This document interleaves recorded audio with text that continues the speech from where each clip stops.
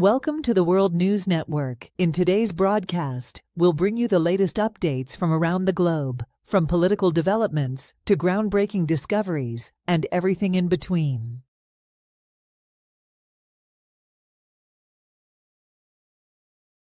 Packers release RB Aaron Jones. Third leading rusher in franchise history, played 7 seasons in Green Bay.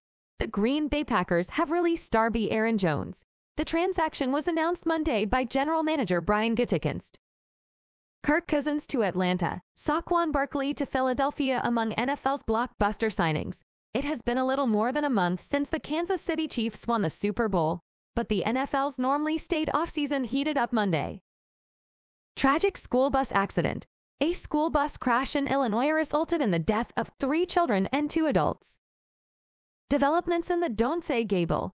A settlement allows discussion of sexual orientation and gender identity in Florida classrooms, with limitations. Former President Trump.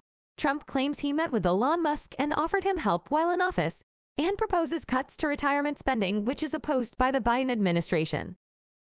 The confirmation of a special counsel's testimony regarding classified documents from the Biden presidency. The death of 2 dogs during the Iditarod race, sparking renewed calls to end the competition. Israel-Palestine conflict.